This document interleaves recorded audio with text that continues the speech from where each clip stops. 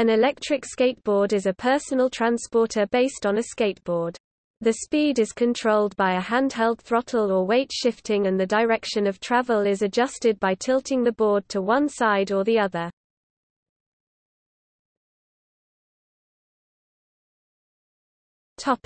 History.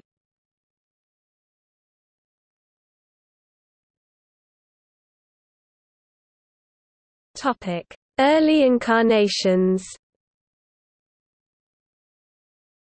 The motoboard, which was gasoline-powered, was released in the summer of 1975, but were banned in California due to their noise and pollution in 1997.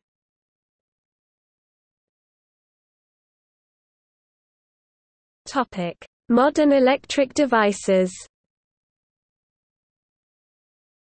Louis Finkel of Seal Beach, California is often cited as an originator of the modern electric skateboard, offering his first wireless electric skateboard in 1997 and a patent filed in April 1999. However, it was not until the 2004 to 2006 that electric motors and batteries were available with sufficient torque and efficiency to power boards effectively. In 2012, Z-Board raised nearly 30 times their target for a balance-controlled electric skateboard on Kickstarter, which was well received at the Consumer Electronics Show in Las Vegas in January 2013.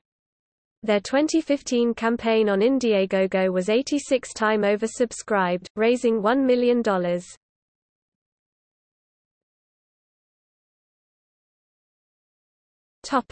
Design and operation. It was originally designed for local transport, but now offer a more serious off-road model as a new thrill sport. The off-road style boards are able to traverse grass, gravel, dirt and hard sand with ease and are often seen at low tide on the beach.